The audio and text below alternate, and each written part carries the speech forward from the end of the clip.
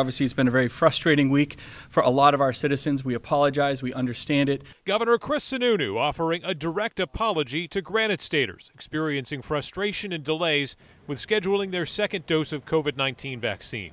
New Hampshire was one of about 10 states to rely on federal software to handle vaccination scheduling, and the system, called VAMS, has struggled under the volume of Phase 1B of the vaccine rollout for people 65 and older or those with certain medical conditions. The governor says a new website is on the way, and starting this weekend, vaccine sites will be scheduling people who get their first shots for an automatic follow-up appointment. As of this Sunday, if you are someone as of this Sunday and going forward, when you go to get your first shot of vaccine, you'll get your first shot and you'll be handed a card, not just identifying which vaccine you received, but an exact date and time of when you're going to get your second dose. For others facing a long delay between shots, the governor says, keep trying the website. Appointments will open up, and no one will wait more than a week beyond the recommended interval between shots. Added capacity is coming thanks to more vaccine on the way from manufacturers. Sununu says pharmaceutical giants Moderna and Pfizer told governors on a call today they're on track to double supply. If they're meeting their goals, then we should get most of Phase 1A and 1B fully vaccinated by March or April. Again, if you are scheduled for a second shot 30, 40, or 50 days out, the governor says keep trying the website. Those appointments will open up. If it doesn't work, he says call 211. For more on the people side of these struggles, let's go live now to Jessica Moran.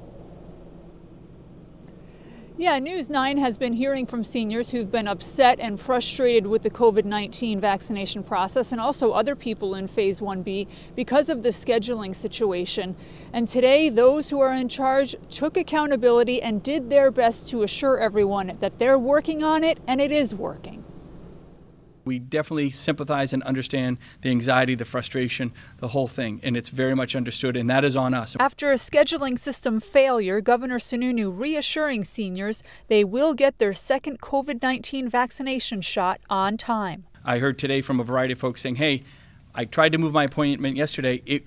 I couldn't get a better time. I got those calls today saying, hey, wait, I tried again today and the time's opened up in my area. That's great. News 9 has heard from hundreds of people in Phase 1B who went to schedule a new second dose appointment at the state's recommendation. But those appointments weren't there and they had to rebook further out.